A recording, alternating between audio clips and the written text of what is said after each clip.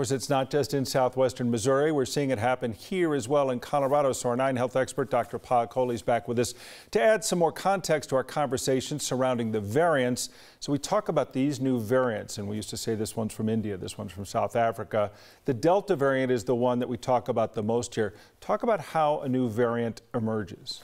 So, Tom, a virus, when it's spreading, when it enters a new host, it replicates and makes copies of itself.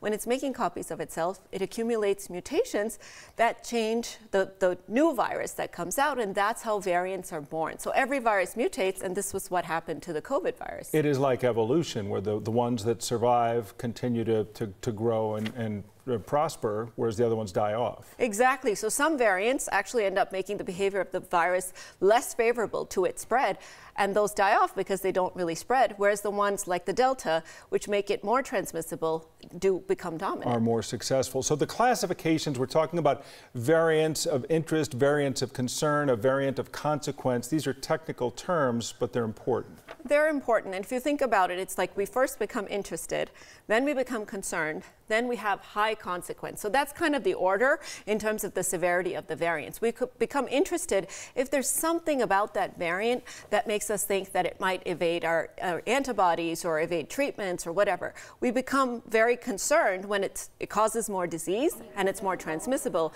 And then high consequence, which we don't yet have one, thankfully, for COVID, is when it stops working, our vaccines stop working. The Delta is not the only one, but it's one that has changed the way we're trying to attack it, or at least be aware of it. When does a variant reach that status where we start to concern ourselves to the point where we need to change behavior and treatment?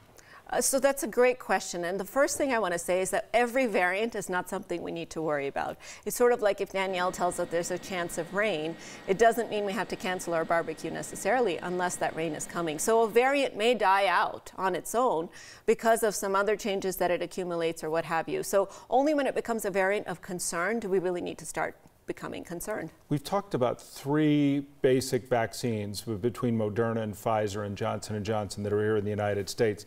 Are all of them at this point considered effective against the Delta variant, which I think we consider our arch enemy at this point? That's right. That's the good news. They're all considered effective. But keep in mind, all 3 vaccines really make antibodies against the spike protein, and that's the part that's mutating in the Delta variant, in the Alpha variant, so on and so forth. So hopefully it stops mutating, and we don't have to worry about vaccine efficacy in the future. And being vaccinated will help it as far as finding places to replicate. We would start to be able to put out the fire, if you will. Dr. Paul Coley, thanks as always. Good to see you today.